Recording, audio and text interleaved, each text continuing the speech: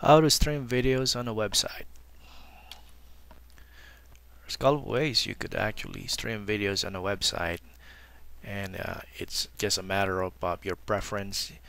If the video that you would like to post on your website is your own, or it's any of the videos that's out there posted up in the video web sharing site. In fact, it's simple that if you could do a cut and paste, you could basically post videos into your website. Embedding videos into your site is just a matter of picking the site where or the video you would like to embed in your file or in your videos.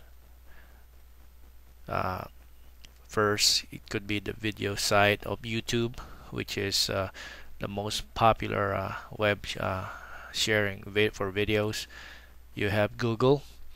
Actually, YouTube have been acquired by Google a couple of months ago, so they're just one, and don't be surprised later on if YouTube will be pretty similar of what you see in Google.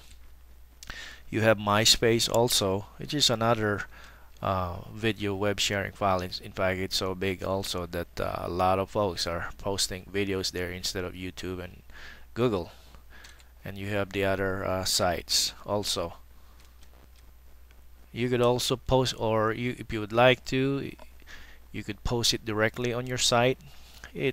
Except that it's just a matter of more than just copying and pasting into your site, but that will be discussed later on.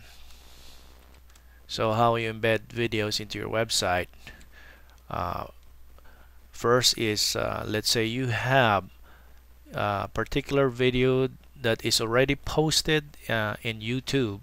What you would like to do is just go to that specific site of that videos where it's posted.